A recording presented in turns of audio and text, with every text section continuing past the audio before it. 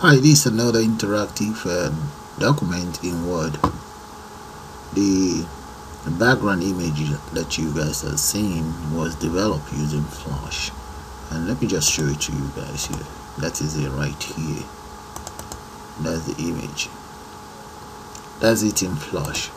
So the only thing I've done is I've actually used Shockwave to import it into Microsoft Word. So what we do now is we're gonna get rid of this and just start a new project entirely. Okay, let's do that now. So I'm just gonna get rid of everything here, forget about this, and start a new Word document.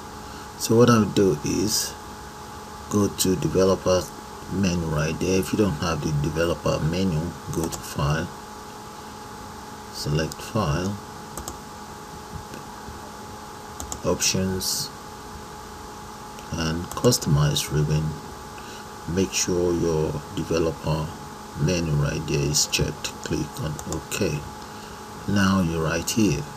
So the next thing is come over to the control area menu, just select that. Now then come to the legacy, drop this range down or more controls and scroll right down.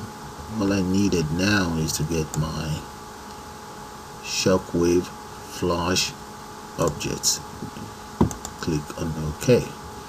I will then define the size of my Shockwave right there.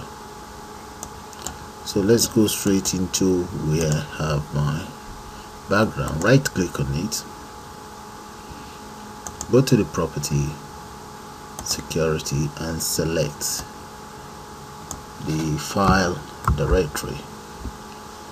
Okay, close that and minimize this. Now right click on the Shockwave object itself, the Shockwave Flash object, come to movie and paste that very part right in there.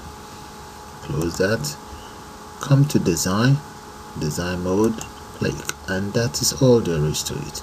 That's how you embed an interactive or make your Word document become interactive. You can always change the color. Let me change the color background. Let's come here, change the background color to black.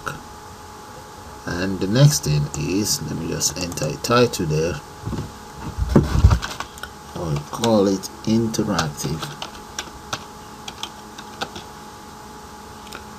document in Word. Let's come here, increase the font size to about 48 and make it center, make that bold. So guys, that's how you develop, or that's how you make Microsoft Word become interactive. Bye for now.